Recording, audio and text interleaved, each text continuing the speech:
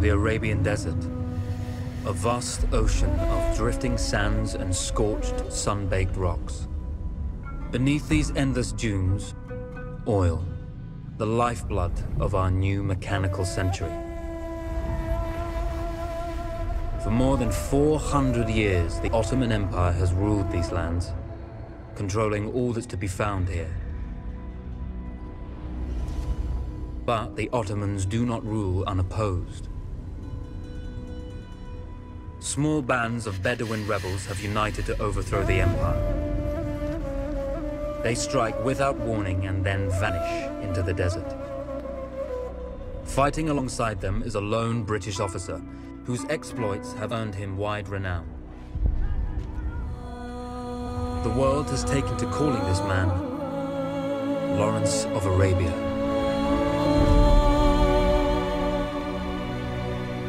In the desert, you rely on good planning, but you also hope for a dash of luck.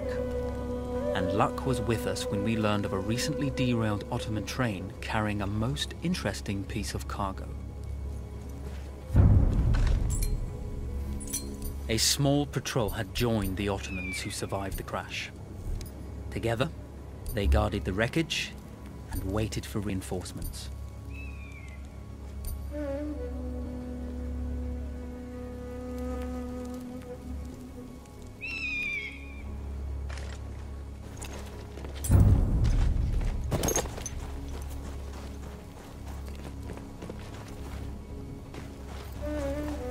A lone fighter has just one advantage over a large enemy force.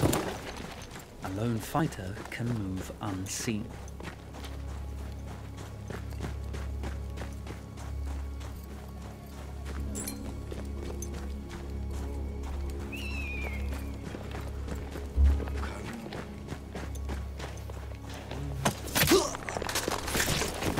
Though powerful and efficient, firearms would often attract attention. You had to be prepared for the Ottomans to respond in kind.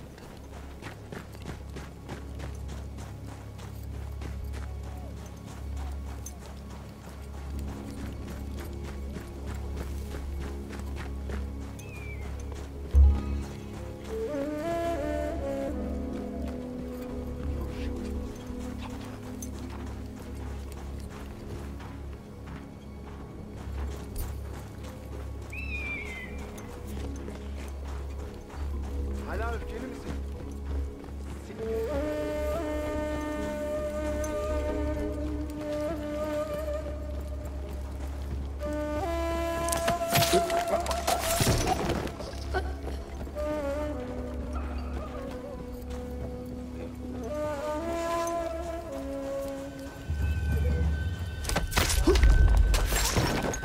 When your enemy has better weapons and better equipment than you, steal from your enemy.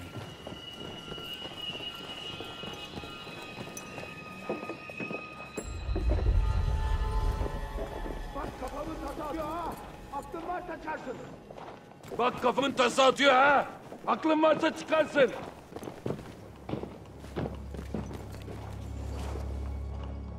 Teslim olursan söz işkence etmeyeceğim sana!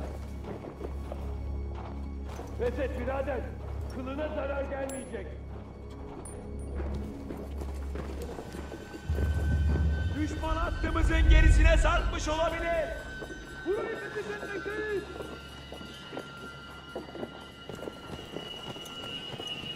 Kendine bir faydan olsun! Teslim olursan yaşarsın!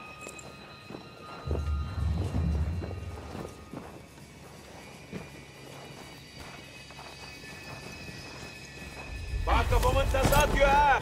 Oy! O domuzu çıkarmaya gayret edeceğim! Hazır ol!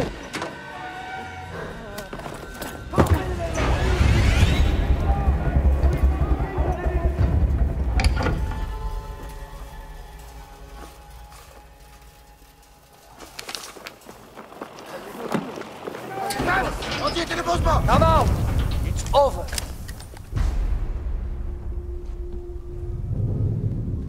Well, you did not think we would be fast enough to catch you here, did you? Lawrence of Arabia.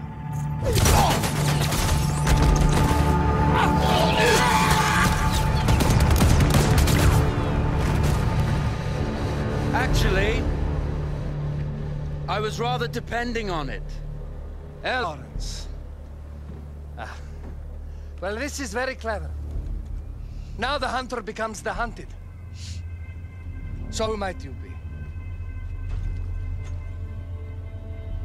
How enchanting you are, my dear. I'll show you enchanting. If it weren't for you, I'd be free. Free, is it? You'll be free when you're dead. And I'm happy to tell you, the Empire intends to grant you all this freedom very soon. Even now, an engine of destruction scours this desert, obliterating your allies, your families, your homes. Soon there will be nowhere to run. Nowhere to hide. Soon all that you know, and all that you love, will be ashes. You will all be free to die. Oh. Ah, you animal! Zara! Oh. Now, I understand that you would like nothing more than to strip the flesh from that man's feet and send him off into the desert naked to die. But think about it. You're right. I'm sorry. My friend here, she can be a little brusque. You're going to tell me how to lie to your train, so we can lure it into a tap and destroy it. Impossible. To even begin to talk to that train, you would need an entire book of communication codes. Oh, like this one, you mean? You can never stop the progress of machines. One day, the whole world will take your lands and the precious black gold beneath its sands. We shall see, my friend.